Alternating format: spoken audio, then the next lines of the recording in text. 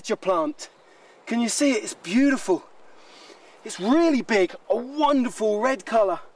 And if you peer inside, it's got liquid to about this level. Now this plant's beautiful, but it's also got a sinister side, because this is a death trap for insects and even small mammals. Although it looks green and lush up here, the soil is very poor and devoid of life-sustaining nutrients. For many plants, that would be a big problem, but not for the pitcher. It's evolved a cunning liquid solution. What looks innocent enough, like a pool of water within the plant, is actually full of digestive enzymes and acids. They're not exactly the same as what we've got, but similar to the kind of chemicals we have in our stomach and our intestines to digest our food. Now this plant does it on the outside. Any passing insect that falls into the plant will find it impossible to climb out again, and will slowly be digested by the corrosive broth inside. The biggest examples can hold 3.5 litres of liquid, and they don't just digest insects. If you have an inquisitive mouse that's daft enough to fall in there, it'll digest that too. When this plant catches prey, it's actually the wriggling of the prey and the struggling as it tries to climb up the surface which triggers the pitcher plant to release enzymes to digest whatever's just fallen in.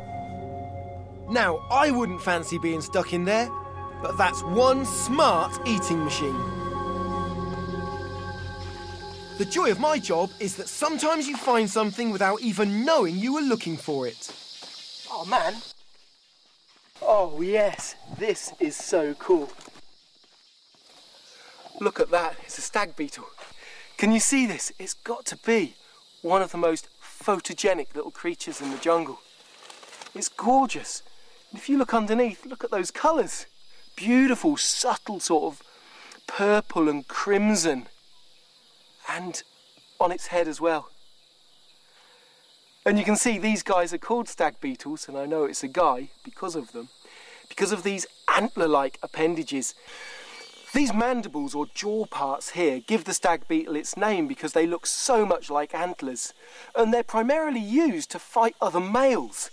But the problem comes if you try picking one of these up, it can give you a very painful nip and can actually draw blood.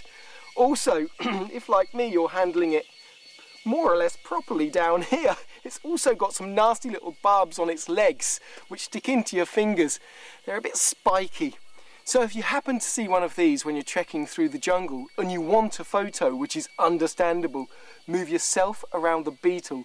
Don't even think about moving the beetle around you. It's not just the animal kingdom that can be weird, exotic and bad for your health here in Borneo. I've been tipped off about the rarest and wackiest plant you'll ever see. It's also one of the most evil-smelling plants in the world. Because it attracts some filthy company, I've been warned not to hang around it for too long. Now there we go. There we go. Oh my word. Now this is the Rafflesia. And strange as it looks, it's actually the largest flower in the world. You could be forgiven for thinking it isn't a flower at all. I mean, to me, it looks like some alien being has just dropped here. But it is strangely impressive. Look at that. It's almost impossible to describe. I'm lost for words. It's warty, it's completely unflower-like.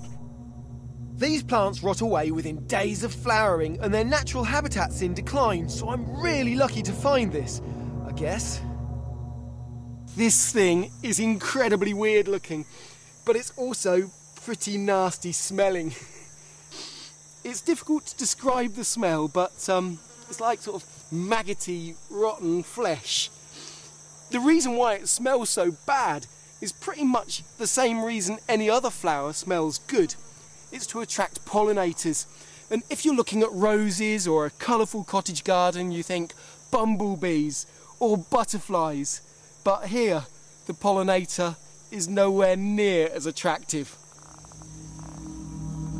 It's the latrine fly, and that name should give you a pretty good idea of what it likes to feed on. Feces and rotten flesh. While the Rafflesia plant itself is no threat to us, the flies it attracts with its putrid smell are.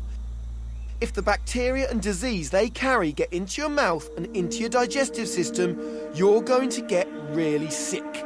So, if you stumble upon one of these very rare plants, keep your mouth shut and set up your picnic elsewhere. Normally on these hunts for killer bugs, I'm the one having to keep a constant lookout against harm or infection. But I'm about to meet some close relatives whose #1 threat could be me. So it's important I have a medical checkup before getting the all clear for my visit. Let me check how's your lungs, yeah? Okay. The reason why the doctor's listening to my chest is to make sure that I've got no infectious lung diseases, because some animals are very vulnerable to human illnesses, and we can't risk that if we're going to film them. All right, sir. Cool, so my heart's still beating and my lungs are still breathing, Yeah. Your lungs are very clear. Yeah. So that's it? That's about it. Yeah. Wonderful. Clean bill of health. And that's all very good news, because I can't wait to meet the staff and inhabitants of this very special clinic. As technology advances, it's easy to think that we're head and shoulders above the rest of the animal kingdom. But there's one creature that's guaranteed to bring you back down to earth. And one of the last places you can see them is right here in Borneo. This is an orangutan. And you can see it looks very human. The name literally means man of the forest, because in Malay, orang means man. It's got nothing to do with the orange colour. These two are just kids. They're only 5 years old, and you can see they're really enjoying playtime. But an adult male can weigh the same as me, around 200 pounds, 85 kilos. And they just look so human.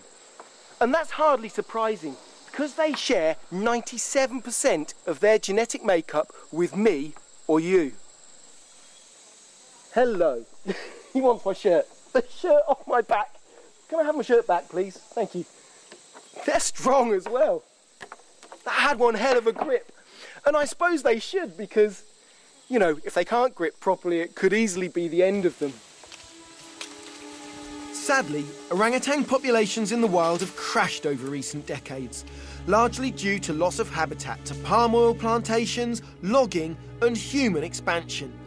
And that's a tragedy when you consider how intelligent these creatures are.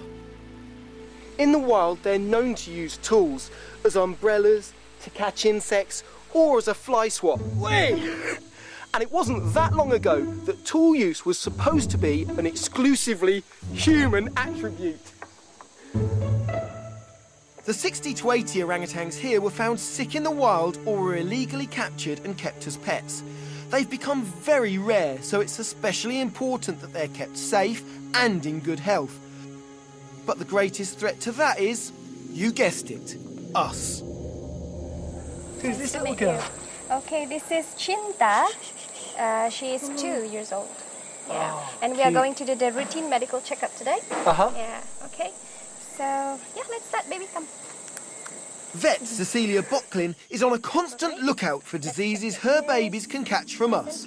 Cholera, typhoid, hepatitis, malaria and tuberculosis. Even after my checkup, I'm under strict orders not to touch them. What are you checking for there? Now we routinely do our TB testing once a year. Mm-hmm. So we make sure that they're all clear of tuberculosis. Okay, I'm actually hearing the lung sound, the breathing sound basically, to check if it's normal or if there's fluid in the lungs. I will be worried about that. Sure. Yeah, so she's clear. Okay, you're good. So she's bright and alert, very good body condition. And she can go for play. It's been a real privilege meeting the orangutans, even if one of them did want to take over the camera work. Very few of the other creatures I've found here have been so friendly. But one thing's for certain, when it comes to wild bugs, beasties and plant life, Borneo's full to brimming.